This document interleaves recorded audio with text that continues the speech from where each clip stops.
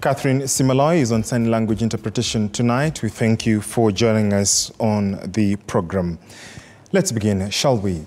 Ex-Marsabit Governor and Ex-treasury CS Ukur Yatani's troubles appear to get deeper after the Ethics and Anti-Corruption Commission EACC obtained orders from the High Court to freeze 62,100,000 Kenya shillings that was seized from his nephew, believed to be part of proceeds from illegal activity, as Natasha Wairimu now reports.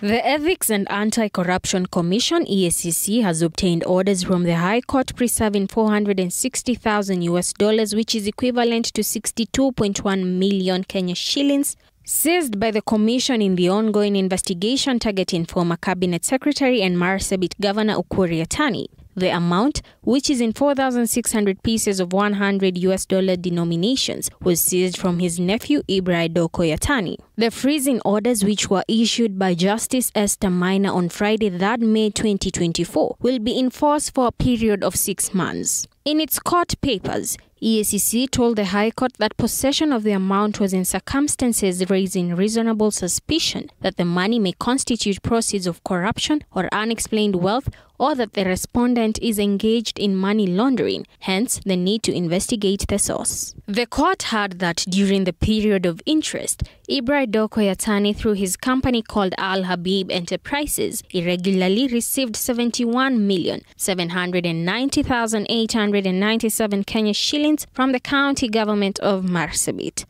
Through its advocate Jackie Kibogi, EACC further told Justice Maina that it is apprehensive that unless the court issues an order authorizing the continued custody of the cash, Ukur Yatani may demand unconditional release and proceed to dispose of or transfer the cash, thereby frustrating any intended forfeiture proceedings to the detriment of the public. Ukur Yatani, together with the sitting Marsabit Governor Muhammad Ali, top county officials and close family members, are under investigations for theft of public funds, abuse of office, procurement irregularities, conflict of interest, and unexplained wealth. Reporting for TV47, I am Natasha.